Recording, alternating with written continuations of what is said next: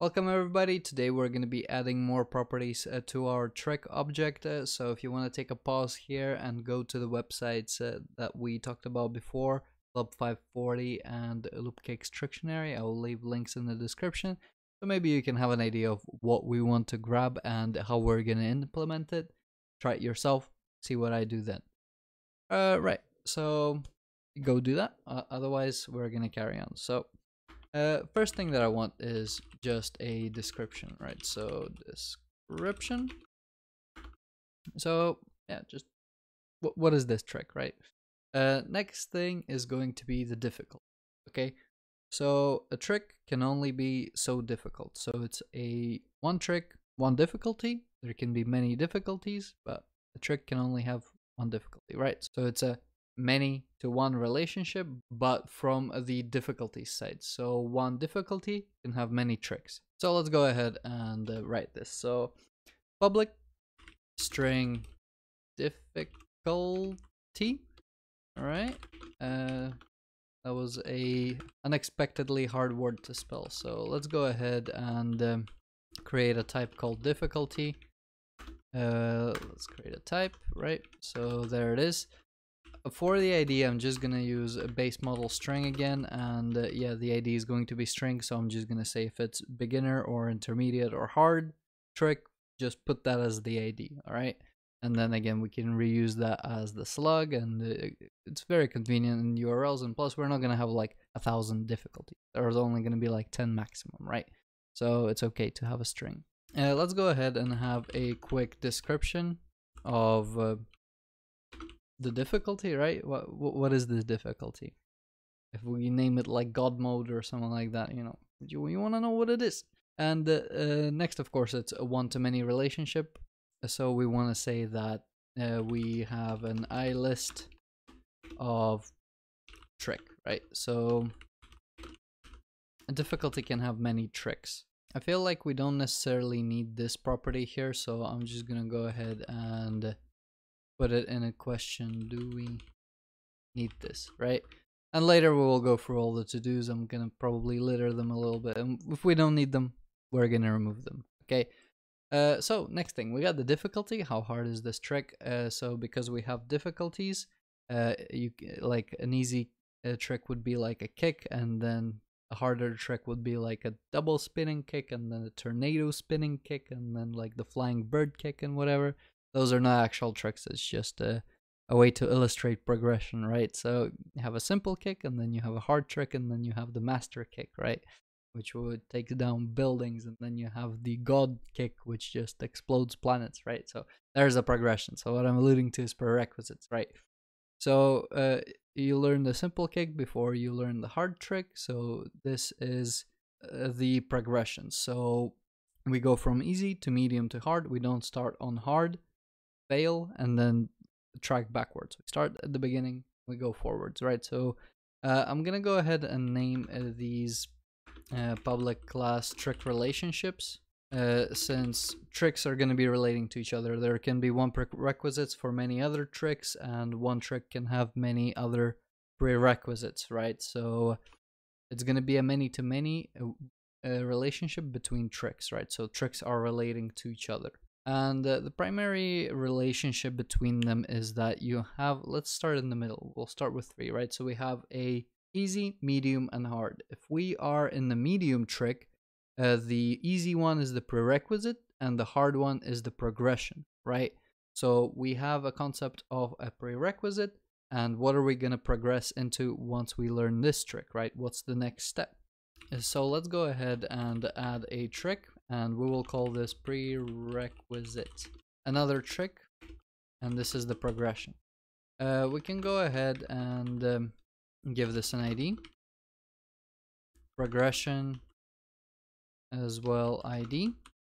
Okay, so how do we map this on the trick? So, I mean, pretty similar. Let's go ahead and have a list, an I list actually, of trick relationship, and these are prerequisites,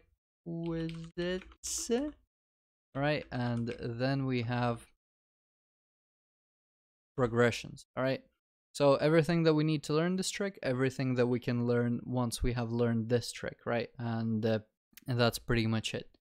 So these are our trick relationships, right? We will have to what's it called, configure appdb context a little bit, but we'll also take a look at the error. And the final thing that I want to add are categories, right? So you can have a category. Is it a flip? Is it a kick? Maybe it comes from breakdancing, gymnastics. Maybe it originated from parkour, capoeira, taekwondo. Is it a transition? So there are different categories of movements. There are also stuff like variations when you combine different categories. So this is just a way to filter tricks, okay? Let's go ahead and say that, again, this is going to be a many-to-many, because if, for example, we have a variation, many tricks can be in that one variation, but all the tricks that are in that one variation can also be in any other category, right? So a kick can also be a flip, so it's a kick and a flip, and that makes it a variation, okay? So let's go ahead and make a public list, and these are going to be trick categories, category rather. Let's go ahead and make the type, make the properties category set. So trick categories, in the trick category we should have a category on its own. Again, there isn't going to be like an overwhelming amount of these. It's going to be maybe around 50 pushing, maybe. I don't know how creative people will get with this, so I'm not expecting like thousands upon thousands, and tricks as well. There shouldn't be many of these. The main stress will come from maybe comments and discussions, and maybe editing these and storing the history of edits or something like that, if we want to get in there. But again, it's kind of all the possibilities that we can take, but we're not there yet. We're just kind of building it up, all right? So a trick category, what do we need? We need to point to the trick, so trick ID. Let's go ahead, copy this. Let's say that it is indeed a trick. And then for this base model, again, I'm going to use string, and I'm going to do the same thing that we did with the difficulty here, is having the string as the ID, right? So the category, like a kick, will just have an ID of kick, and that's just going to simplify everything else. So in terms of the relationship, kind of the same as difficulty, although instead of trick, it's going to be pointing to the trick category, right? So yeah, tricks. What kind of tricks are in this category? But the primary navigation will come from this, and you will see this once we actually get to using these categories and implementing them, right? So category ID, and for the type itself, category, right? So this looks all right. This looks like pretty much it. Let's go ahead and add these properties. I'm gonna keep them in that file for now. Let's add them at the bottom here. So let's add a couple. So what was first? Difficulty, then we went to prerequisites, so it's gonna be a trick relationship, and let's actually rename this as well. So difficulties, yep. Trick relationship, trick relationships, right? And then we moved on to categories. So we had the category, and we had the trick category, right? So that's the many-to-many relationship. So categories and trick categories, and the last one we didn't need. Okay. Difficulties, yep, trick relationships, categories, and trick categories.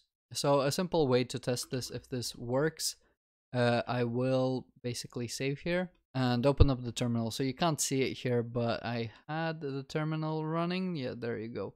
So by the way, what I use is Control L to clear the console, right? Or you can right click and basically select clear buffer, and that will clear your console. And I think if you use the Windows terminal, so if you type like a couple of things, it's like a standard keybind maybe, yeah. So Control L just basically clears it instead of typing clear. So maybe a quick tip, right? So yeah. Anyway, quick test. We can just go ahead and try to create a category and see what happens. So refreshing the page basically gives us a maximum call stack size exceeded. I'm not sure what that's about, but we do get a bunch of errors. So let's go ahead and take a look, right? So first error is an unhandled exception has occurred while executing the request. Invalid operation exception unable to determine the relationship represented by navigational property trick.prerequisites, right? So it's not able to determine. So the relationship. I should finish the sentence, but essentially this is one of those edge cases with entity framework where it just doesn't understand what you have written. So it doesn't know this prerequisite line up with prerequisite or the progression here, even though the names are kind of similar. Hopefully you can see how it just doesn't know which one is which, because this sort of prerequisite can go to a trick relationship and it can be here as a progression and then point as a prerequisite to here, and that was going to be just a prerequisite. So imagine if all prerequisite mapped to other prerequisites and tricks only had prerequisites and all the progressions were indeed still prerequisites, right? So that's just how it can fall over on itself. So let's go ahead and tell it what is what, right? So in here, let's go ahead and override members. We want the on model creating. This keybind is also available in Visual Studio. I can't remember what it is though. So here we want to grab a model builder and we want to configure an entity. Here we're going to pick trick relationship, and in here we're going to say that trick relationship has one, right? So, and here we specify lambda of what does it have, right? So for example, a progression. Progression is somewhere, the direction that we're going from medium to hard, right? So trick category is the bridge between the medium and hard. So progression, we're going to hard, and then as or with many. So now we're in the hard bit, so we're in the hard trick. What does the hard trick has many of? Prerequisites, right? So now we're gonna go back to the medium one, and we're gonna say that the bridge, because we're in between the medium and the hard, right? This is the only place where this is really this gimmicky, because usually you have something like a product order, and then you have a product and order, and it's a parent. Here it's a trick relating to a trick, so it's more of a contextual meaning rather than what you can read from the names, right? So this is why I'm agonizing this bit. But anyway, we're in the middle between medium and hard. We say we're in the middle. We are going to go in the direction of progression, and we're here, right? So where did we come from? We came from the prerequisites, which there are many of, right? And then we just say that as foreign key of progression ID, right? So all progression IDs are prerequisites to the progression, okay? Let's go ahead, copy this, and we basically now have to flip it.